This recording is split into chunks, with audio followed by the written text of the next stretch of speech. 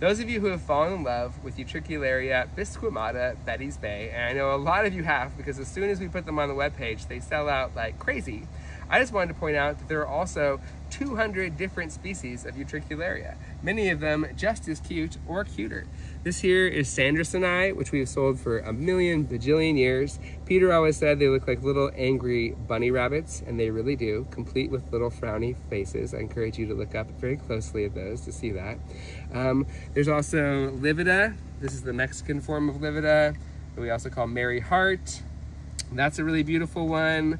There's one called Peter Rabbit that I named for Peter, which is a cross between Sandersonii and Livida. What's nice about that is it has little bunny flowers, but lots and lots of them on tall scapes once it gets really growing. Subulata, which has yellow flowers. And we're working on all kinds of new ones. Every single pot here is a new one that we should have for sale fairly soon. We're working on it as fast as we can. But now that you've found Betty's Bay, go find the other amazing ones and you can tuck them in your collection and have them flower all over the place like we do here.